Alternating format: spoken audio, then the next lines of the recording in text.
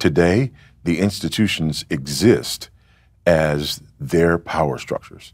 The academy is turned absolutely upside down. They call good evil and evil good. We're proliferating the number of degrees that people can get, and all of them are absolutely worthless. There's almost nobody, going into STEM anymore. We don't trust the classics anymore because they're too white. We don't trust theology anymore, right? The queen of the sciences.